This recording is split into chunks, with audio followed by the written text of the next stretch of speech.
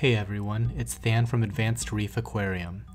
In other videos, I talk about using eductors and realize there isn't a ton of information about them out there.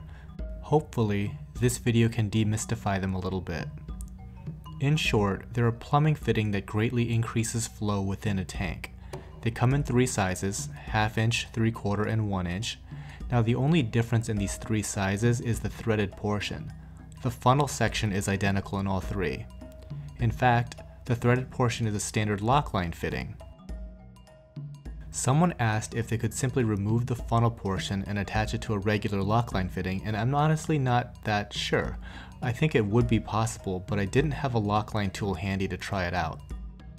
Eductors work by taking water from a pump's output and shooting it through a nozzle.